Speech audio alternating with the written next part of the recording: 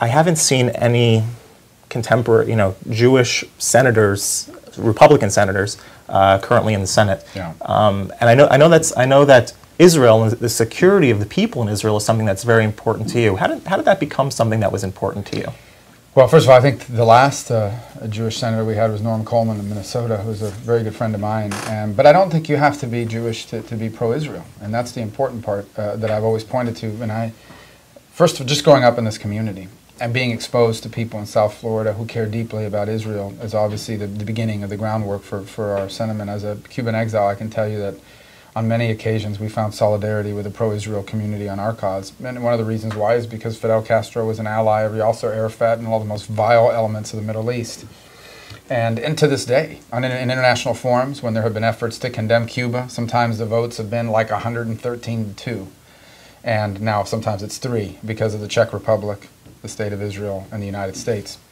So I think that was the beginning of it, obviously growing up. Obviously, I have incredible friendships and personal relationships with people who care deeply about the issue of Israel. My wife helps run a family's charitable foundation whose giving is about 80% for Jewish causes and Israel.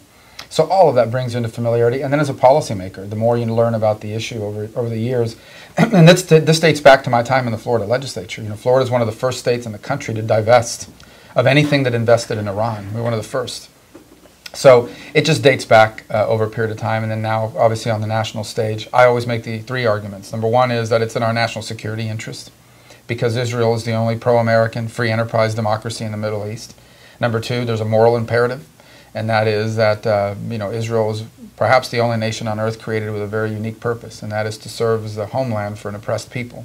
And it came about as in the aftermath of the Holocaust, so that never again would there not be a place for the Jewish people to go if they faced persecution, as they now have, pretty consistently for 5,777 years. And the third, did I get the number right? I think yeah, you're good. And just made it, actually. Well, exactly, just made it by a week here. And the third is the reality that if you look at the situation with Israel, they have no nation on earth would rather have peace there than the people of Israel. But they're confronted by a series of challenges, including the inability to have anyone to deal with on the other side, and a growing effort in the international community to delegitimize Israel's right to exist as a Jewish state. And that's something that's deeply concerning. Fair. You mentioned Iran, and what's for those of us who don't know, can you give us just a sort of a brief layman's terms summary of this Iran deal? Yeah, here's the deal. You have the world's leading sponsor of terrorism, the Ayatollah of Iran. They literally sponsor multiple terrorist groups around the world, responsible for the death of innocent Americans, the death and the maiming of hundreds of American servicemen. A lot of these IEDs in Iraq were built and supplied by the Iranians, who continue to actively supply terrorism around the world. Just 48 hours from today that we're taping this, a group in Yemen, sponsored by Iran, fired rockets at American naval vessels.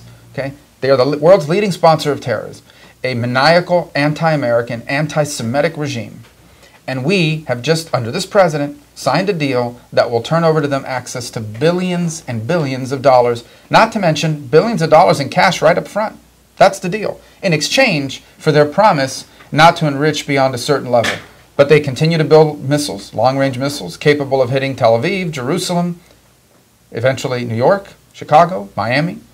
And eventually they're going to move towards enrichment because they keep in place all of the infrastructure they would need for weapons-grade uranium. For my view is, this president wanted an exhibit for his library. He wanted to be the guy that did a deal in peace with Iran, and if it falls apart later, he'll blame it on a successor.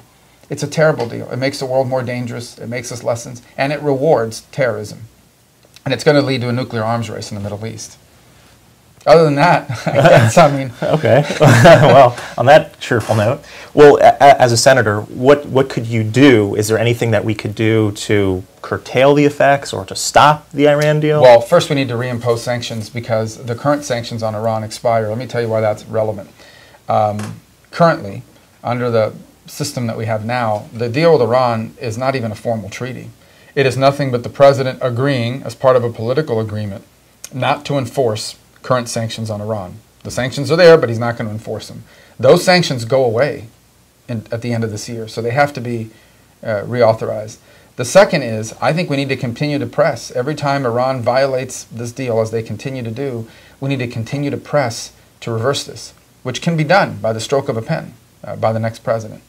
And the third thing I would say is look for continued opportunities to sanction new sectors. I actually passed sanctions on Hezbollah, which is an anti-Israeli, anti-Semitic, anti-American terrorist group that receives a lot of funding and support. Those sorts of sanctions also hit Iran. And so look for ways to continue the sanctions, their missile programs and the like. And fourth is, strengthen our allies in the region. You look at the recent memorandum of understanding between Israel and the United States that the president basically forced Israel to sign. It has some outrageous conditions, including that for 10 years Israel cannot lobby the U.S. Congress for additional funding. That's outrageous. That's ridiculous. That needs to be re-examined, and I hope we can have bipartisan support to could change that. Okay. Well, speaking of bipartisan support, a lot of people are thinking, obviously, about the election, about presidents and Senate, and so with the two presidential candidates that are available to us now, where do you see the future of Israel's security depending on who is elected? Well, let me be frank with you. This is not the choice I wanted us to have. Obviously, I was a candidate myself. I wish the American people had better choices than the ones before us today, and on the issue of Israel in particular.